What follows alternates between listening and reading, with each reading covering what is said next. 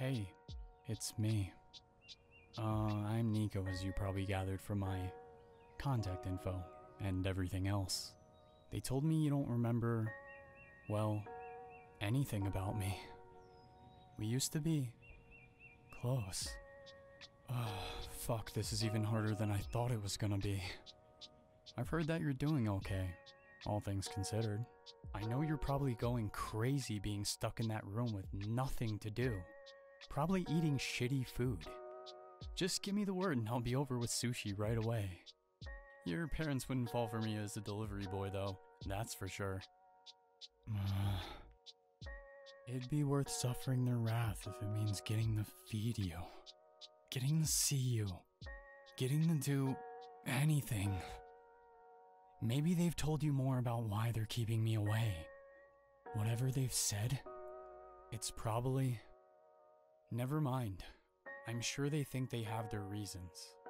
I know they've always been overprotective of you. And you hated it when I'd do the same. Fuck. I'm stuck in two minds, cause I know a part of you is probably screaming, begging for anyone to give it to you straight. And I bet your parents are frustrating the hell out of you right now, making you feel fragile. I guess we're all feeling the same right now. Just terrified about what this means for you, and wondering how things might be different. Watching you fall to the ground and shake like that, knowing I couldn't do anything about it, it killed me, baby. On the plus side, this means you won't be able to drive for a while, which I know you'll be super happy about. Sorry for talking like we're still close. It's hard, knowing it's one-sided and that you don't remember me like I do you. I remember the first time we met. It was this Halloween party just off campus, and we instantly hit it off because we'd both come dressed as bunnies. You wouldn't stop staring at me across the room, thinking I didn't notice. I did, mainly because I was looking over at you too. And then I just never stopped. It's so hard not having you at home right now. Juniper's going crazy without you. Yeah, she's ours now, by the way. I can bombard you with photos and videos of her, if that'll help brighten your days. She knows I'm not doing so well, and she keeps meowing at me to remind me to eat. Haha, that's usually your job. I'm rambling, mainly because I want to say everything, and yet I know there's so much I can't. You deserve to face this whichever way you want.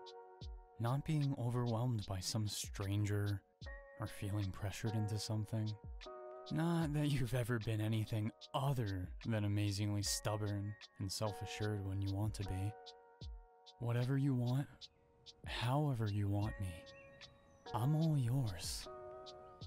And if you don't want me, if you want to face this next part without me, it'll kill me. But I'll let you go.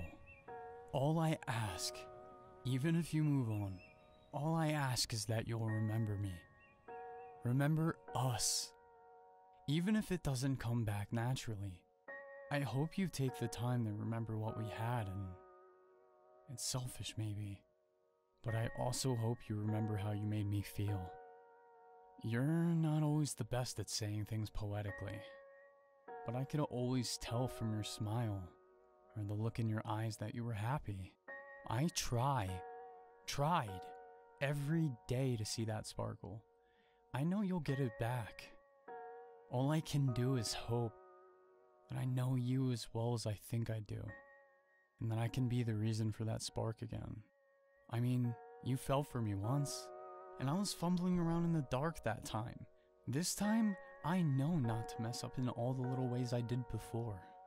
Like taking way too long to introduce you to my dad, since you guys are like BFFs. Or that you hate it when I sing the wrong lyrics to songs on purpose. I love you. I'm sorry if it's weird to hear, but I do. I love the version of you I knew, and I'll probably love the version of you I don't. I'll love you even if you never remember, and I'll love you from a distance, if that's what it takes to love you right. But I won't forget the way you'd poke at my dimples every time you made me smile. or the sound of your sighs when I'd run my finger up your thighs. I won't move on from the way you took my heart and ran away with it, whether I wanted you to or not, or the way you would always find your way back to me if you drifted away during your sleep. You'll find your way back to me. I think. I hope. Can I be honest with you? Staying away from you is one of the hardest things I've ever had to do. I'm supposed to trust other people to have your best interests in mind, but how am I supposed to do that when I was the one you chose to look after you? Over your parents, over anyone. Give me the word, and I'll be there in a heartbeat. Until then, I'll be here, whenever you're ready to remember.